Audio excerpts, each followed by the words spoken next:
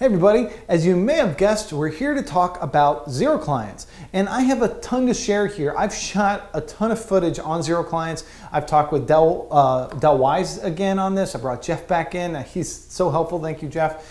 But I want to do a little bit of an overview before we dive into this video with Jeff and I. And to do that, I want to start with an old architectural diagram that was built by, I would say, one of the original Zero Client vendors out there, Panalogic. So let me dive into that for 1 second.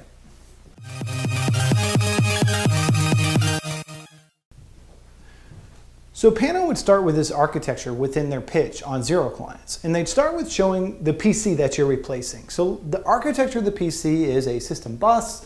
You got CPU, memory, some storage, your OS interacts through some drivers to control all this stuff. Pretty standard stuff.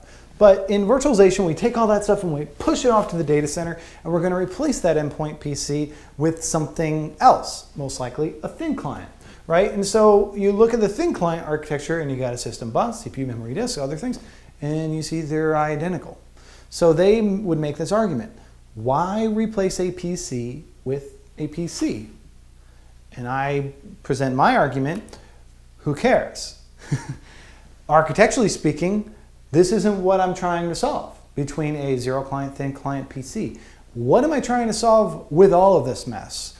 I'm trying to solve complexity of my desktops, trying to solve complexity and security of the endpoint device. I want a rich user experience, and I want some flexibility. I want my endpoint to be nimble. So I want to focus on that, and to do that, we're going to flip over to this conversation I had with Del, and then we'll come back at the end of the video and talk about this a little bit more. I'm here with Jeff from Dell. He and I just shot a video online. We kind of went all over the place, and I kind of forgot that, you know, we have product we want to show off. We want to show off a demo. And one of the biggest feedback we got from that half-an-hour conversation we had was that Citrix and Dell don't have a zero client story. And I know that you say there's nothing further from the truth. So can you share with us a little bit about that? Yeah, total nonsense, right? I mean, the zero client is one of the most important products for customers who really care about manageability and security. And in fact, we've got the very best zero client on the market specifically designed for Citrix, and that we designed with Citrix engineers. So let me tell you why this is such an important piece, is that when customers want security, they want a device that absolutely needs no protection, needs no antivirus, needs nothing there to keep it safe. And so a zero client has often been articulated by other vendors as a device that is hardware only and that has no software at all. So it's just chips. Although that's probably technically correct, it's also the wrong architecture, because a device like that is frozen in time and can never take advantage of new Citrix technologies, new security capabilities, anything like that. And so we recommend against it. In fact, Wise developed a product just like that in 2006 and never introduced it to the market because we realized the failing. We introduced the Zenith technology, which is still the #1 zero client for Citrix, because it had the ability to have just enough firmware. And so no operating system on a Zenith device. It's a subset of our very famous ThinOS technology, but it exists only as firmware, so it's under 10 megabytes, right? So that's really just all fits in the firmware chip. And what it does is it manages the Citrix receiver for Zenith, which is a custom-built receiver that Citrix and Wise work together on. It manages the network stack, and it handles the ability to update it and make sure that it stays healthy. So what's really important about a zero client device, and we happen to have a Zenith 2 Pro here, and I'm going to just go ahead and power this up, and we'll let it kind of power up in the background, but let me talk about why this architecture is so important. Number one, the Zenith architecture in its entire lifetime, we've thrown black hats and white hats, has never been successfully attacked by any outside party. Now what's important about this is that this device cannot be infected by any virus that is already on your customer's network, right? So if there's a Windows virus or something out there, it cannot affect this device. This device cannot be infected by somebody taking a USB stick and inserting it into any of the USB ports. It cannot be infected by anything that the worker or the user does to move software around. It is simply impervious to any sort of that sort of attack. So what are we seeing here? So this is I think you were telling me this is an x86 device. Yeah, so this particular one is the Zenith 2 Pro, and it is based on a multi-core x86 architecture. And that's really helpful for a couple of reasons. Great performance, great video performance, but also it has the ability to do some new things that are coming. For instance, Citrix and Dell are working together on some Zenith capable link extensions, right, for our customers that want to use full unified communications.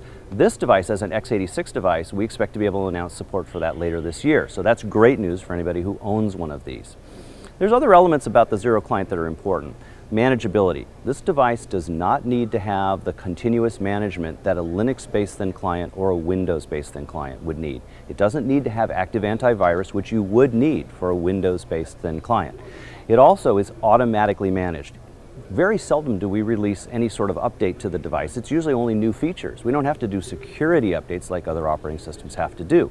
So when, on the rare occasion you do manage it, this is automatically managed by the Zen desktop environment or our own Wise Device Manager software, or it can be completely automatically and invisibly managed. I hate to interrupt, but Jeff just said some amazing things that really help us with this conversation that we're having about Zero clients today. So I wrote some notes as he was going through that, and I want to review it with you real quick. I mean, this is what he's talking about. This device, the Zenith device that Dell and Citrix worked together to build, has never been attacked by an outside source. It can't be infected from an outside, it can't be infected via USB stick, it can't be infected by the user. That sounds pretty secure to me, right? And Jeff even goes so far to say it's impervious to these types of attacks. Those are pretty strong words, especially since he's a CSO and has to stand behind those words.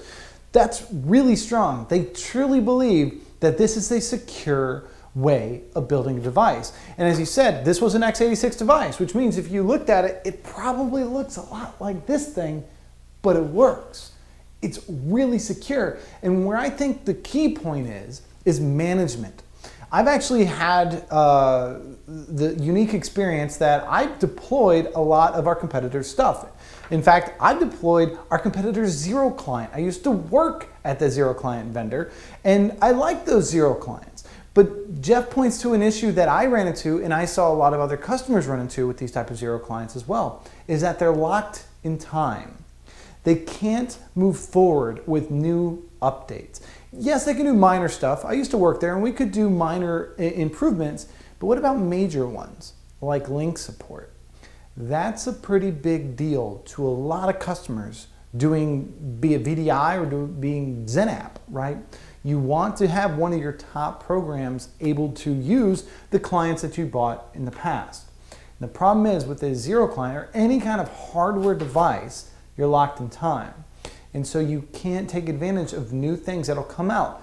And that kind of sucks because the world is software, right? We're in an app economy. We don't care about the hardware. I guess I'm a nerd, so I do look at the hardware specs of a phone that I buy, but ultimately, we're buying a phone because of the software. It's the new version of Android that I'm interested in, the new version of iOS, or what apps are out there. That's what's important to me. And so in this world, we want an architecture that is flexible, that allows us to be highly secure, super easy to manage, but very flexible because things change. And we need to adapt with the times. We cannot be locked into a specific hardware model that doesn't allow us to move forward. So that's what the Zenith is. It's super secure. I mean, you heard the words that Jeff was just using. But the other thing is manageability. This is something I find kind of interesting. If I were deploying my competitor's product, which I have done, I can actually use Wise Device Manager, WDM, to manage those Zero clients. That same WDM I use to manage a Zenith client or anything that's ThinOS or TOS. It's one management console. So to make an argument that one is less management to the other is not accurate.